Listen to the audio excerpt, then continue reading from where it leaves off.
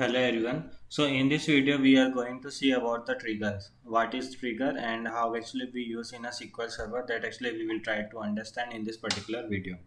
Okay, so trigger itself, by name itself we can understand trigger means we are triggering an event. Suppose any kind of the event is happening in your table. Suppose you have one table.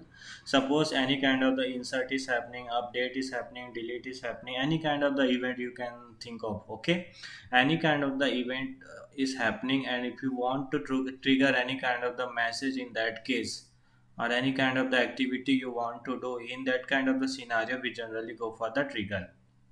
Okay, suppose you have one of the scenario. Suppose you have a employee table. Okay, in employee table what actually happening, suppose if the new employee is coming, okay, and their salary is getting inserted. Now what actually you want to do, whenever the employee is getting inserted their salary, if their salary is getting updated, now you want to find out the difference from the previous one. So this kind of the scenario also we can do. Okay, now the his previous salary was 10,000. Now the new salary which got updated is 20,000. What is the difference? What is the total amount of the promotion? That is 10,000, right? So this kind of the things which we can do with the help of the trigger. Okay, now let's take another example. Suppose you have a table. Suppose even I have one of the table. Let me try to show you. I have this employee info table. Employee info table I have. Okay, now I will try to execute that. Okay, so I have id, user, ping and the ping one. Now what actually I want, whenever anyone is inserting any record, I want to show them a particular message like you cannot insert any value into this particular table for me, for my safety purpose.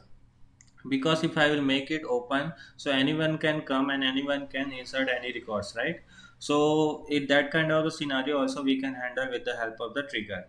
Okay, let me try to show you. Suppose so how actually we can create a trigger. Create trigger and the trigger name. What is the trigger name I am giving? I am giving trigger name as a emp trigger. Okay, now what actually I will do, on which particular table you want to create a trigger. I want to create a trigger into my employee info table. Okay, okay, so after this we have to give condition. For what condition you want to give, I have we have to write for. After that we have to write for like insert, if anyone is doing insert, update and delete on my table. Okay, if anyone is doing this kind of the thing in my table, so what actually I will show them, I will print the this particular, you cannot edit on this table, means this particular trigger will trigger. Okay, whenever anyone is doing any kind of the insert, update or delete kind of the activity, so this trigger will occur and it will show the print message as a you cannot edit on this table. And let me say as a rollback. Okay, if I will execute that, you will get one trigger got created successfully. Okay, let me open my employee info table. Okay, now we have only created the trigger one time. Okay, now next time when let me try to insert any record. Okay, so what actually I will try to do, I will try to insert into this particular table. Okay, let me insert the 6th record. Let me give any value. Okay, let me try to insert this particular record. If I will try to insert now, the trigger will occur. Okay, insert into table, insert into employee info. Let me see the info values. Okay, let me try to insert now.